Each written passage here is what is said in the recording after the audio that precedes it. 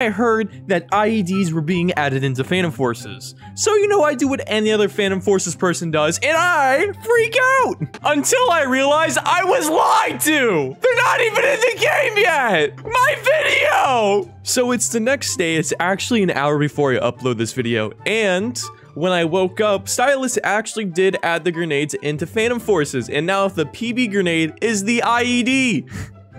It even has a little smiley face on it! So the IED is actually ranked as a high explosive grenade. It does over 300 damage. And just go take a look at this. Oh my god! 43 studs? That might be a little broke. Hey, paid actors, I got some candy. You guys want some? Alright.